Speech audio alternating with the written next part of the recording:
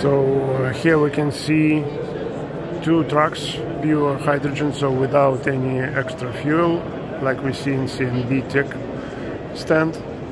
So the first one you can see it's IVECO, Italian car manufacturer. So it's also gaseous hydrogen fueled prototype. It's a glider that they represented here. We don't see cylinders here, and maybe there are no any cylinders inside. We can't check it.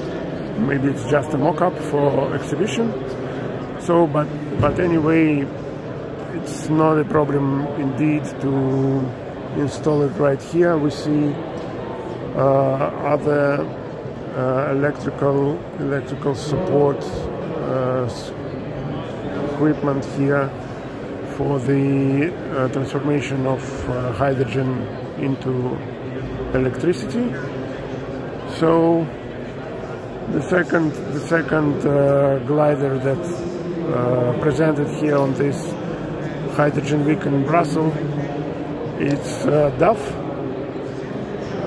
There are also 6 cylinders on the backside from the cabin, and it's already moving prototype, I think. So we don't know all parameters of this DAF vehicle, but